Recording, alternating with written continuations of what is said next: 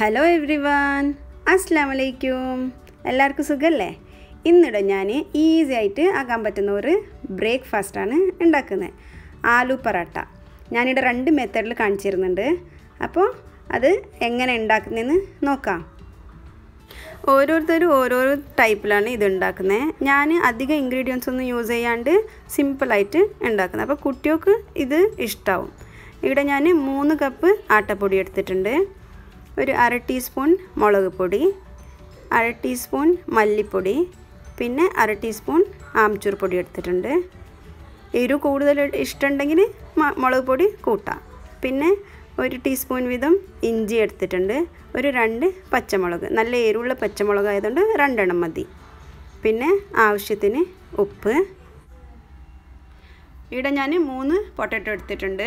ഇത് ചെറിയ പൊട്ടാറ്റോ ആയതുകൊണ്ട് ഞാൻ 3 എണ്ണം എടുത്തിനെ.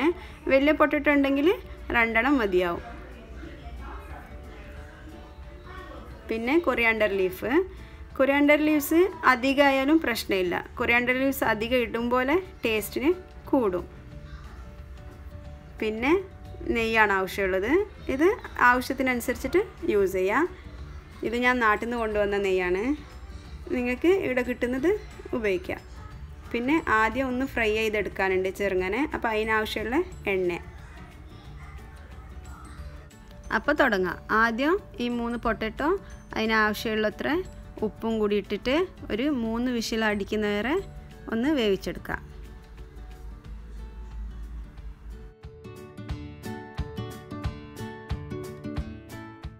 ആദ്യം ഈ എല്ലാ ഇൻഗ്രീഡിയൻസും ഒന്ന് അരച്ചെടുക്കാം.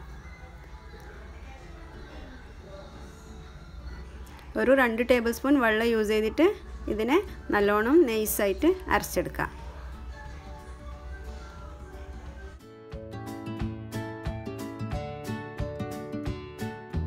ഇതുപോലെ നൈസായിട്ട് അരച്ചെടുക്കണം. ഇനി ഇതിനെ നമുക്ക് ഒന്ന് ഫ്രൈ ആക്കി എടുക്കണം. ഇനി ഇതിനെ ഒന്ന് ഒരു 2 ടേബിൾ സ്പൂൺ ഓയിൽ വെച്ചിട്ട് ഒന്ന് ഫ്രൈ ആക്കി എടുക്കാം. ഇതുപോലെ തന്നെ ഫ്രൈ ആക്കാതെ അങ്ങനെ ഡയറക്റ്റായിട്ട് യൂസ് ചെയ്യാൻ പറ്റും. എനിക്ക് പച്ചമണം ഇഷ്ടമില്ലാത്തതുകൊണ്ട് ഞാൻ ഇങ്ങനെ ഫ്രൈ ആക്കിയിട്ട് എടുക്കുന്നത്. ഇനി അരച്ചെടുക്കാണ്ട് ഡയറക്റ്റായിട്ട് ഇതിനെ ചെറുതായിട്ട് കട്ട് ചെയ്തിട്ടും അങ്ങനെ പൊട്ടാറ്റോൻ്റെ ഒന്നിച്ചിട്ട് യൂസ് ചെയ്യാനും പറ്റും. ഇപ്പോൾ എണ്ണയെല്ലാം മസാല വെളിച്ചെടുത്തിട്ടുണ്ട്. ഇതുപോലെ ആയാൽ മതി. ഇനി നമുക്ക് തീ ഓഫ് ചെയ്യാം. ഇനി പൊട്ടാറ്റോനെ നല്ലോണം സ്മാഷ് ചെയ്യാം. ഇതുപോലത്തെ ഇത് കിട്ടിയില്ലെങ്കിൽ കൈ കൊണ്ടും സ്മാഷ് ചെയ്യാൻ പറ്റും. എന്നിട്ട് ഈ മിക്സെല്ലാം ഇതിലിട്ടിട്ട് ഒന്ന് കുഴച്ചെടുക്കാം.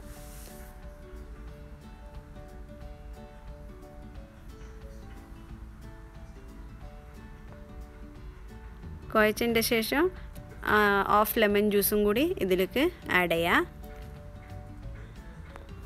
ഇനി ആട്ടപ്പൊടി കുറച്ച് ആഡ് ചെയ്തിട്ട് അതിനെ കുഴച്ചെടുക്കുക.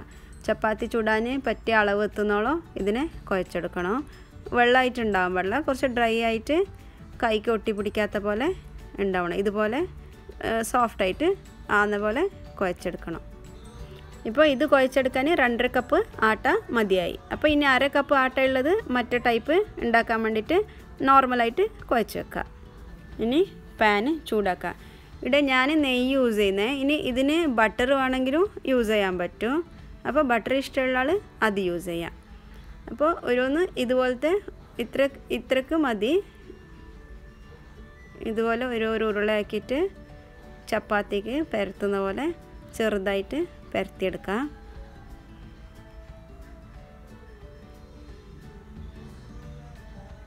നല്ലോണം തിന്നായിട്ട് പരത്തരുത്. ഇതുപോലെ ഇത്ര പാകം മതി. കുറച്ച് തിക്കായിട്ട് ഇരിക്കട്ടെ. ആദ്യം 2 സൈഡും മാറ്റി മാറ്റി ഇട്ടിട്ടായ ശേഷം നെയ്യ് പുരട്ടിയാൽ മതി.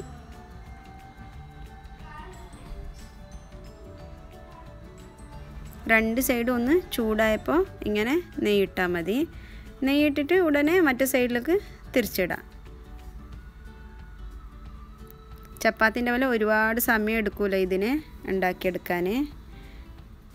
ഇതിൻ്റെ അകത്ത് ആലു മസാല ഉള്ളതുകൊണ്ട് പെട്ടെന്ന് ആയി കിട്ടും.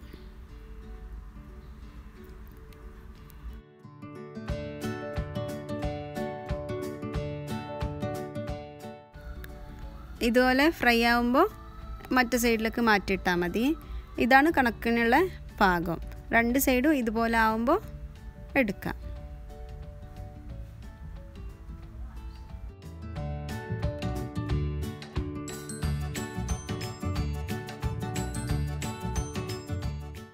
ഇനി ബാക്കിയുള്ളതും ഇതുപോലെ ചുട്ടെടുക്കാം.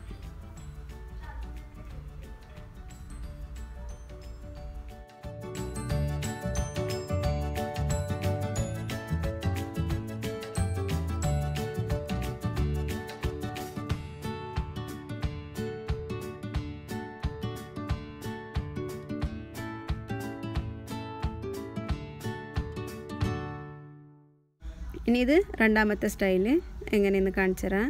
2 ഒരേ സൈസിലുള്ള ഉരുളകളാക്കി എടുക്കുക ആദ്യം. എന്നിട്ട് ചെറുതായിട്ട് പരത്തിയെടുക്കുക.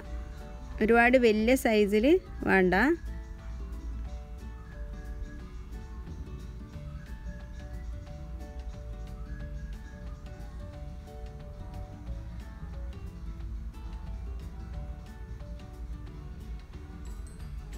ഈ അളവ് മതി.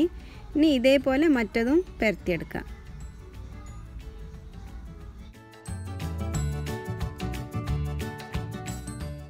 ഇനി ഇതുപോലെ 2 ഒരേ സൈസിൽ പരത്തിയെടുക്കണം. എന്നിട്ട് ഇതിൻ്റെ നടുവിൽ ആലു മസാല ഫില്ല് ചെയ്തിട്ട് മറ്റതിനെ ഇതിൻ്റെ മുകളിൽ വെച്ച് ക്ലോസ് ചെയ്യാം.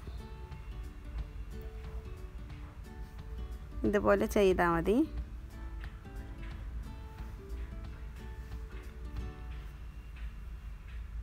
നല്ലോണം പ്രസ് ചെയ്ത് കൊടുക്കണം, ഇല്ലെങ്കിൽ മസാല പുറത്ത് വരും.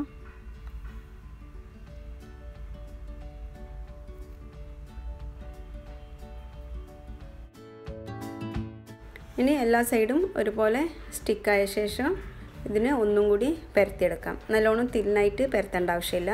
നേരത്തെ പറഞ്ഞതുപോലെ ചെറിയ റൗണ്ടായിട്ട് ഒരു തിക്ക് സൈസ് വരുന്ന വരെ പരത്തിയെടുത്തിട്ട് അതുപോലെ ചുട്ടെടുക്കാം.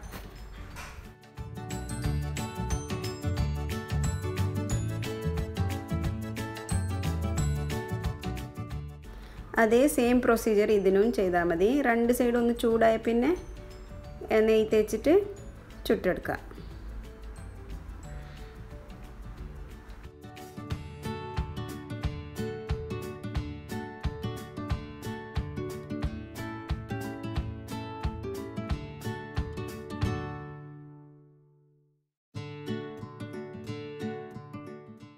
ഇതിപ്പോൾ 2 പറാട്ട 2 കളറിലാണുള്ളത്. ഒന്ന് മിക്സ് ചെയ്തിട്ട് ഉണ്ടാക്കുന്നത് കൊണ്ട്, ഇന്നൊന്ന് മസാല ഫില്ല് ചെയ്തിട്ട് ഉണ്ടാക്കുന്നത് കൊണ്ട്.